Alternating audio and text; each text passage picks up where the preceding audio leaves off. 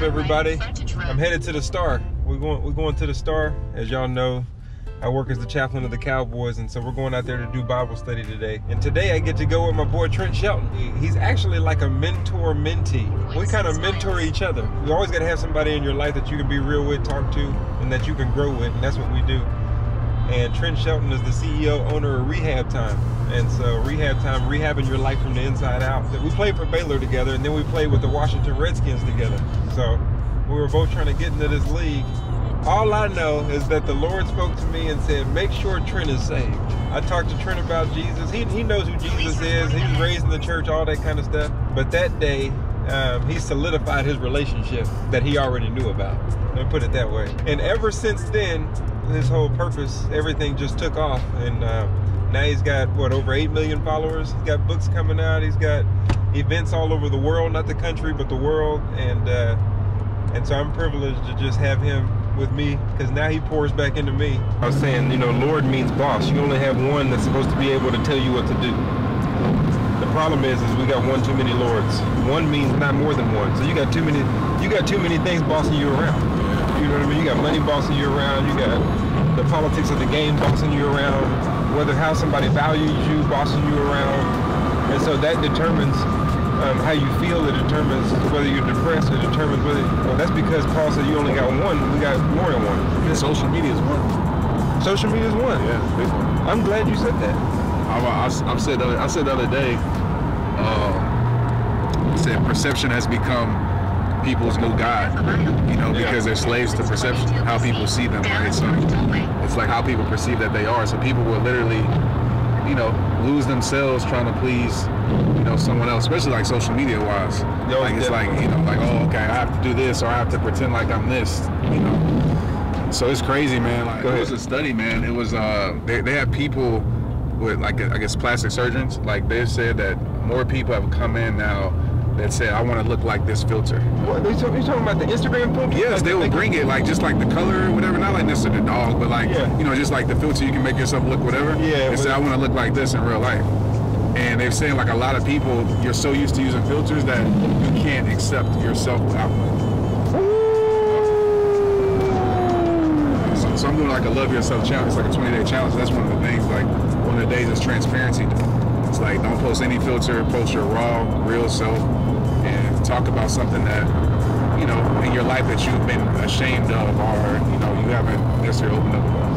And a lot of people struggle with it. Like, I've had people, even I say, I can't do day 6. You can't do what? Like on day 6 of the transparency day in our challenge. Oh yeah. We had probably, that's the only day people say, this is super hard for me. Like, I can't do it. Yeah, what is day 6? So it's transparency day. So basically, no filter. Oh, you gotta just go. Yeah, just be yourself. No makeup. No. They can't be themselves. Exactly. I can be myself in private, but I can't be myself in public. Exactly. So the day that you can't do is the day that you get a chance to be you. Exactly. Worst that can happen is somebody judges you, whatever, and it's like, oh well, like, those are people that's not going to be there for you anyway. So who cares? Exactly.